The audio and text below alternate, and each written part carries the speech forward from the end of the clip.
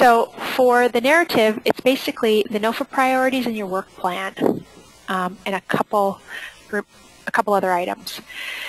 So the NOFA priorities really were the most confusing part of the grant application, if you ask me. They weren't written in a manner that you could easily understand what they're talking about. So I had to, I've asked HUD many questions. I've participated in the HUD webinar, and I've consulted with Anita, and this is where I'm at with the NOFA priorities. Before I begin, these are items that may not apply to every agency. So each year, HUD announces their priority areas. They have more areas than are included in this application, but they want you to talk about work you're doing that is in these areas. So I think you all can probably answer at least the training piece on this. For fair housing, they want you to talk about how you train your staff on fair housing. So this could be, you know, maybe there's some internal training on fair housing laws, or your agency procedures and practices on how you advise clients on discriminatory practices, or where to make complaints, or maybe, you know, there's some training on your outreach activities. And I think you could all probably answer that. The second one is... Karen, could I just jump in for a second to ask a clarifying question? How does this differ from the AFFH part you were talking about before, or is it kind of the same in terms of talking about the activities that the agencies do? Well, this is just about training.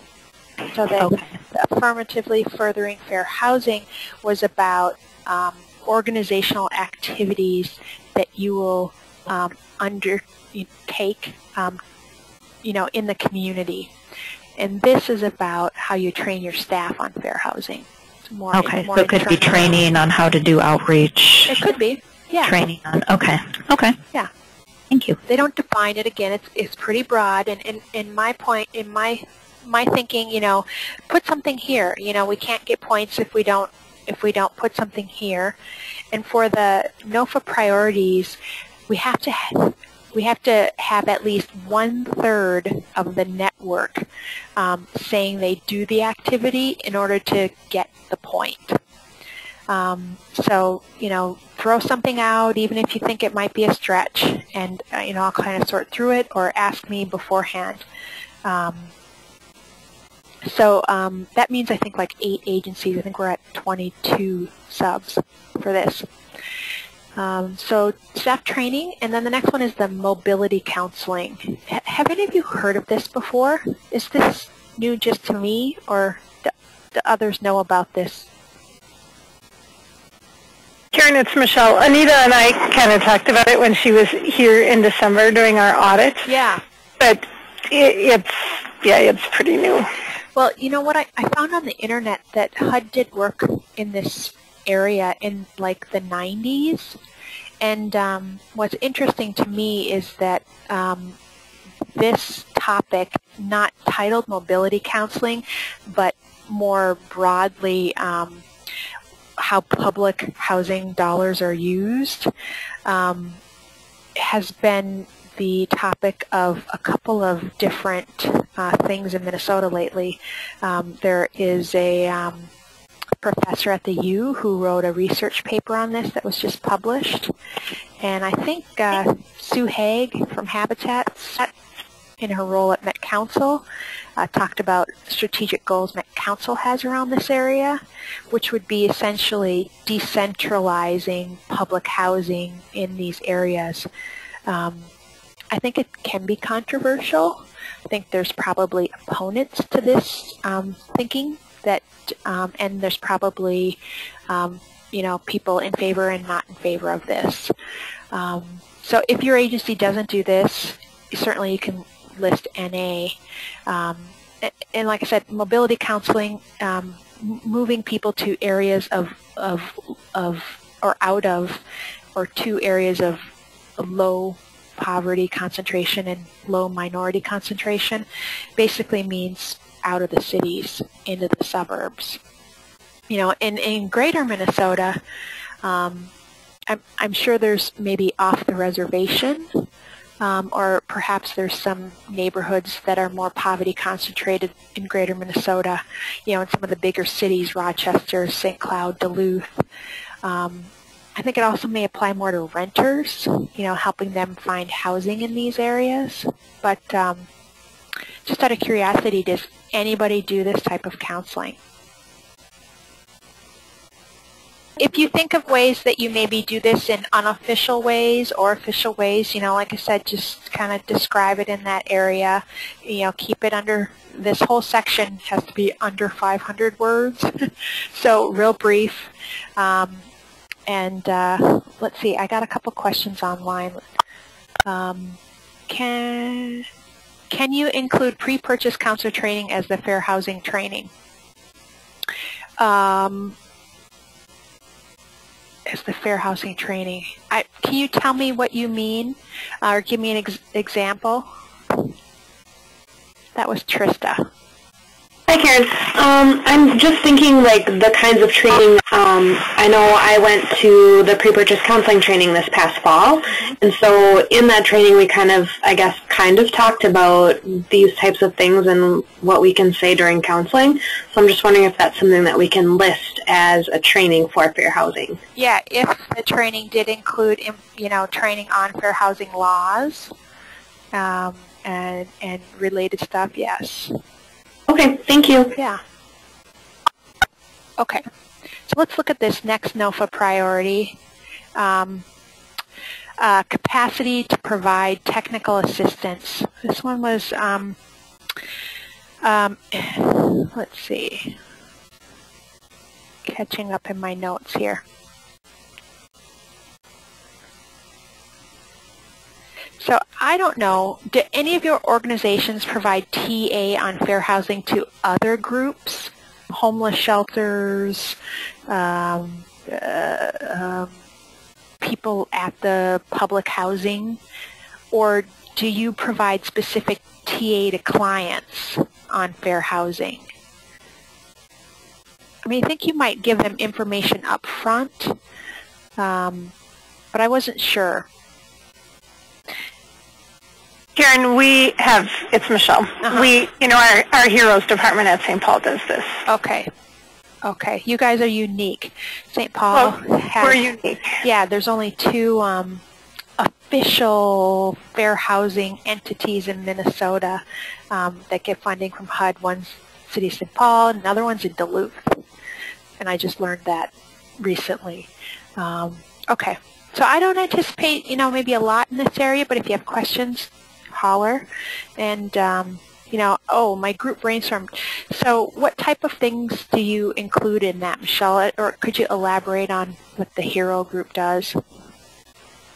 Oh, they do, they look at all of our Section 3 contractors, which are low to very low income contractors that we hire.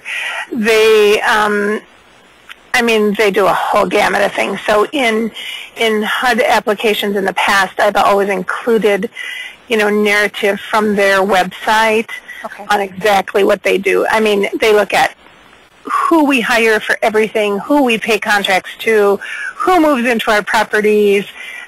We just, had a big meeting with them, and they look at what the district councils do, what they're paid for. I mean, to make sure that we're in compliance with our comprehensive plan and all the fair housing laws. They kind of oversee everything that's done in the city. And you're lucky because you're part of a big organization in the city that has this department, but I imagine many of the nonprofits don't have a fair housing kind of department. Right. So which is sometimes not a good thing. So again, we need a third of our subs to be able to answer this question. Try your best, ask questions, we'll see what we get. The NOFA priorities are only worth 4 points. So they're not worth a lot of points, but they probably take up a lot of time. So there's this other NOFA priority, or this second section to the technical assistance, is to partner with a fair housing and community-based organization, and the center is going to do this on behalf of the whole network. So I'm working on getting an MOU with Michelle's group that she mentioned, and we will be planning fair housing training for the entire network. So we'll have some type of local training in the metro and perhaps a webinar on fair housing. So I wanted to find out what fair housing topics you've had training on in the past, what's been helpful, or what you might be interested in learning about. So in Rochester, we were required, if you have rental property, we were required to take fair housing, a class that was about 2 hours long. But I mean, and I just went to have the understanding, but I just went through all of the information on what is considered fair housing, what you have to do and you cannot do, and it's really detailed. Okay. Have most of you had fair housing training?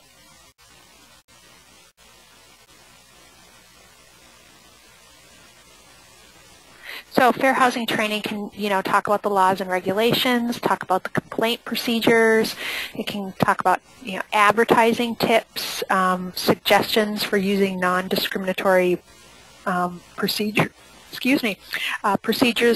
in your application and tenant selection process. Unlawful housing practices.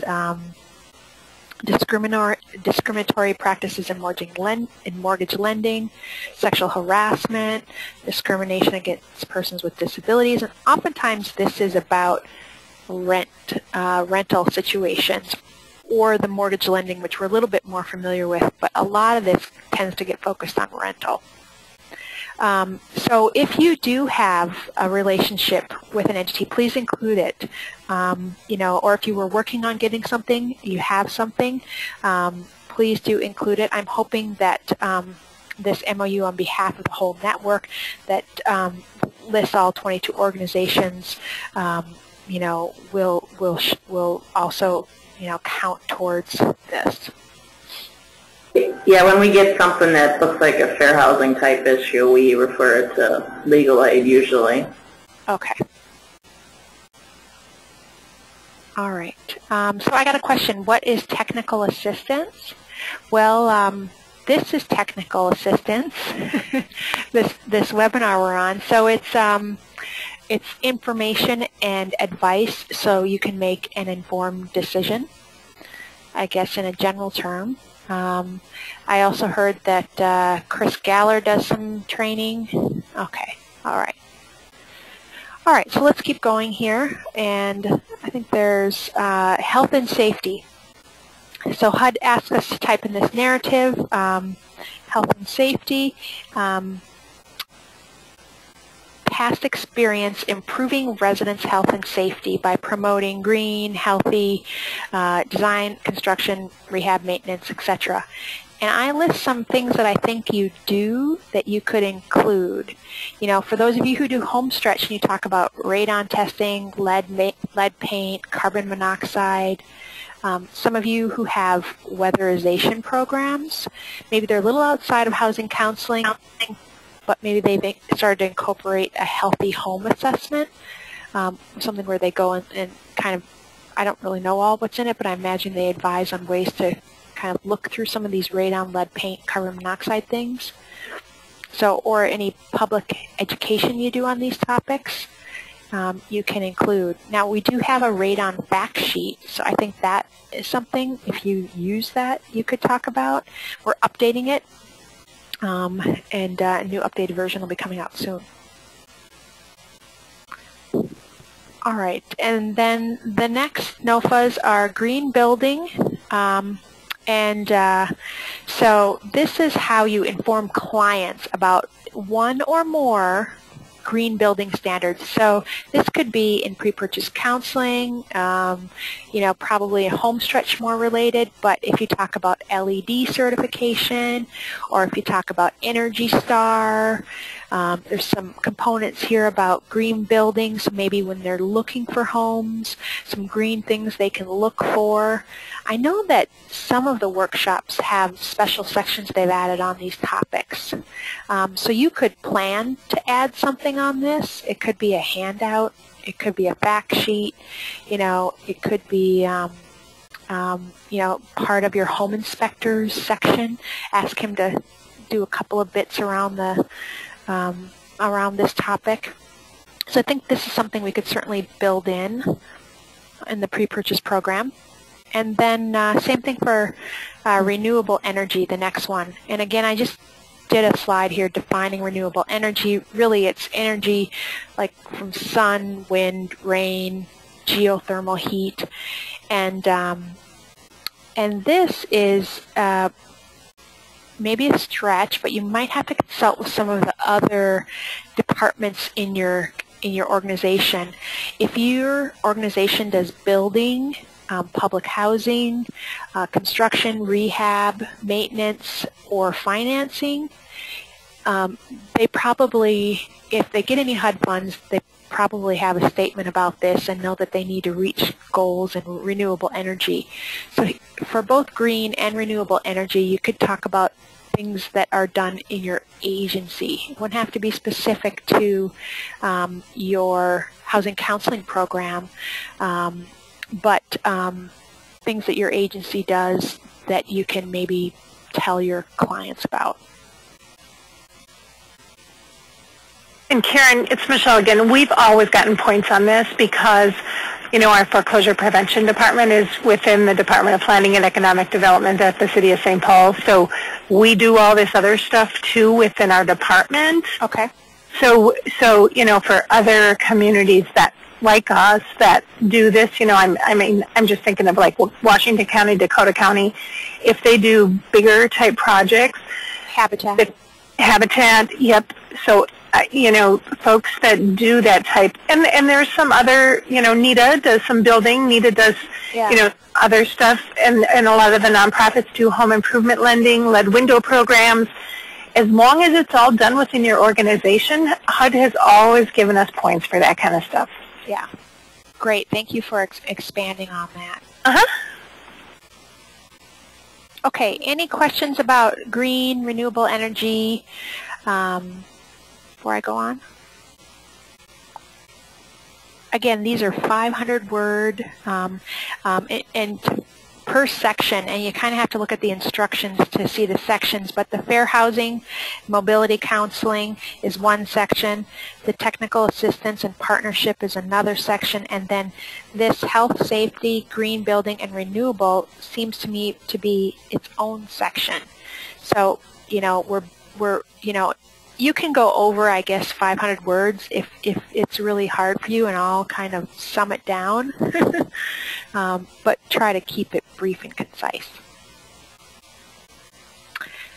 So next is the work plan. You should all have a work plan in operation, and every year just plan to update it. And that updating could be small things or big things depending on how your program is changing.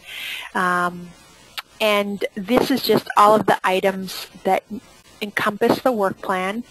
There's a couple things for you to attach. This is part of our oversight. We will include reviewing your work plan and these attachments as part of a part of the center's oversight. So you know that. But I thought I would ask if anyone had questions on any particular topic in the work plan.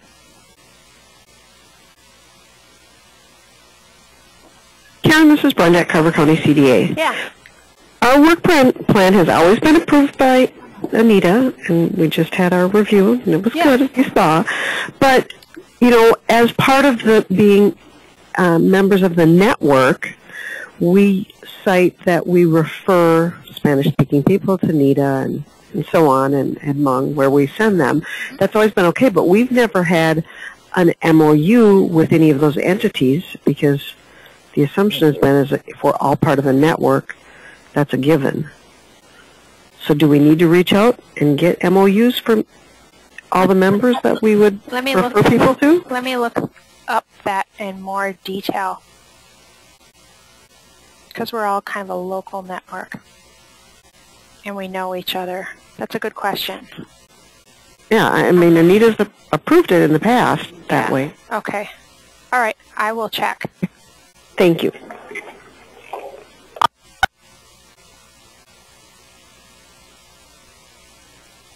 Okay.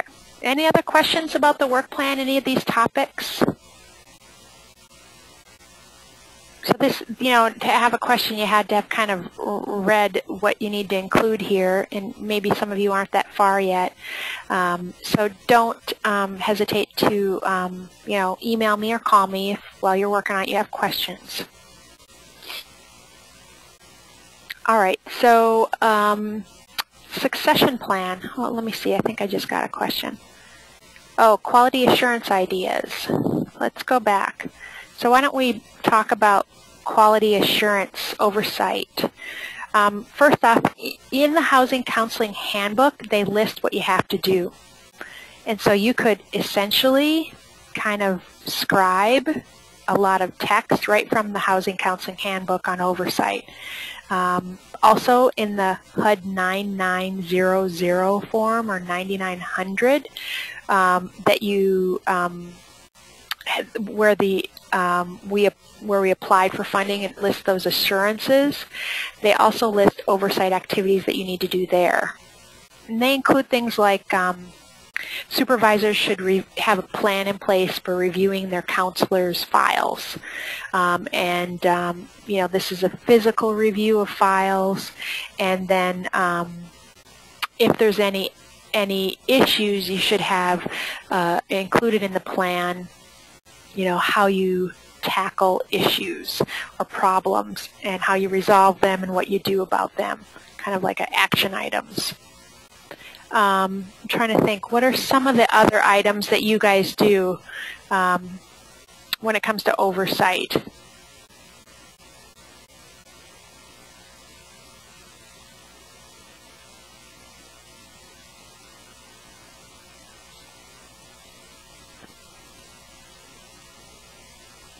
Well, maybe we're all getting to the end of this long webinar and losing collective thinking. So I think that's my best advice, is just to head to the HUD handbook, and there's a lot of good information there on to get you started. Karen, it's Michelle again. Yeah.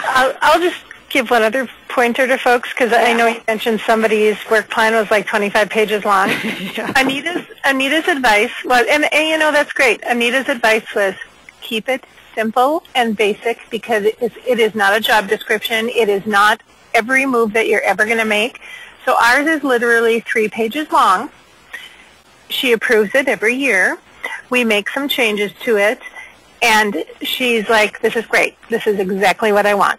I don't want any more than this. Perfect. Other folks' experience? Anyone else care to add to that? This is Brenda. Ours is 2 pages. Great. I can't believe it. This is news to me. And she's okayed it. Good. And so do you use bullets then? Is it kind of got a lot of bullets in it to kind of weed out all the extra language that we normally put into things? We basically go to the HUD Housing Counseling Handbook, and what it says you need to get, you put it in there and describe it very briefly. And I can share ours with you if you'd like. Oh, sure. If you're open to sharing it with the group, I think that'd be great. Yep. Thanks. It's pretty simple, so I'll share it with you. Okay, thank you. And ours is basically the same, Karen. Yeah. Anita sends you the link and says, here, do this. And, then before she comes out, she's like, just make sure your plan is updated with current dates and that kind of stuff. Okay, good advice. All right. So let's talk about succession plans. So part of the narrative in the NOFA is to talk about how you would handle things if you didn't receive HUD funding, or if funding from other sources wasn't received, or if something adverse like your staff were to leave, how you'd handle that. And I think that most of you can answer this in a pretty political way, that you have a diverse funding base, and so that essentially not receiving a grant in any one area probably would put most of you out of business. Some of the smaller agencies might have a little bit more challenge with this, that aren't as diversified. All right, so I got a question online about the MOU, and I also had a question live about the MOU, and I'm going to see if we in fact do need those. A person on the line said that their work plan was approved in the past without them. So does that answer your question? To the extent I'm going to check? Okay, great. All right, so the last item here, which is about HUD research. I think this is maybe a stretch for some of us, but the questions are, and this is not a priority, but just kind of a question worth 2 points, says, is your organization participating in housing counseling program related research or pilot programs directly sponsored by HUD? These are kind of separate questions. Does your organization maintain a system, not a client management system, so not Counselor Max or HCO, that HUD requires for housing counseling and that requires funding? I can't imagine any of us could answer yes to that, but maybe, I don't know. Does your organization maintain materials that HUD requires as part of the housing counseling program and that require funding? Maybe they require funding to maintain. And here, I think NEDA maybe has an example. Those home inspection materials aren't available in Spanish, one of them. So you guys had to translate them. Correct. And I don't know if that's what they're looking for, but that was the example that came to mind for me. And so I want, I think that you should include it, and I'll include it. But certainly it requires staff. You have to pay your staff to do that, and you have to maintain it. So any of you who, and the key in this is that it's something required by HUD. So, things required, I think of the home inspection materials. I was trying to think of like what else is required by HUD, that you would have to maintain. And this was kind of a stretch. I think it's an unfair question. I think it only applies to a very small subgroup, and I don't think it should be for points. But, they're bound by a whole bunch of legal structures into what they have to include in these. So, yeah. So we're also going to participate in a first-time homebuyer study. Okay. Sponsored by HUD, so we should include them? Yeah, if it's directly sponsored by HUD, yes. Okay. Does anyone else have any activity that they're doing they think might qualify for this? I was trying to think of other research or pilot programs. Karen, I'll have to ask our homeless folks in the department, because I think we might have something going with that. And think far. This could be maybe green building, renewable energy. I don't know, but think broader, because we can't get points if we don't try. But again, it is just 2 points. So for any of these narratives that you don't have a reply to, you can list kind of NA, not applicable. Karen? Yeah. This is Brenda. Through HUD, we do Shelter Plus Care, which that's a homeless program, and it requires us to take part in HMIS reporting. So we do have to pay for that service through Wilder. Does that count? Well, are you maintaining the system? When I think about, does your organization maintain a system, not a client management system? So is HMIS a client management system? Oh, probably. Yeah. So I say no. Yeah. And that's kind of how I have to approach each of these questions, really think them through. Someone asks, would framework count? is that a system? And I thought, well, it's not required by HUD because online education is optional, so that didn't fit. So I've really only come up with the NETA example in my mind, and then I guess you each have maybe some things on your own. So that's the end of the narrative. I did find some resources on fair housing, mobility counseling, you know, the NOFA priority stuff that you're welcome to use, and these are all hyperlinks here. And so then your information is due. Can you believe it? I missed my due date slide. I've been working like a mad woman getting all this stuff ready and working on our answers. Here we go. It's due Thursday, March 27th on around before noon. And essentially what we need to do is combine all your workbooks together, read through your narrative, and the NOFA priorities, see if we have more than a third in certain areas, and then write that up.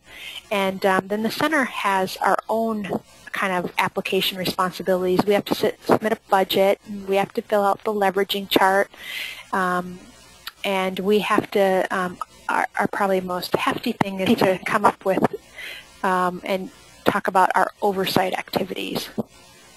So I will be sharing that with you after the application, kind of what our plan for oversight is. A lot of it will be things that you don't have to do besides email me something perhaps, but there will be site visits to anyone who's new within the first 2 years or sooner, and probably more desktop reviews for those of you who've been approved year to year by HUD. Was there a question maybe in there somewhere? Thought I heard someone trying to peek in.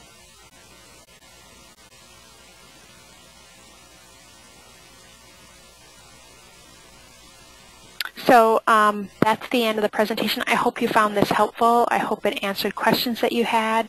I will continue to post any more questions that come in on that fact sheet and send it out from time to time. Thank you all for participating. I'm really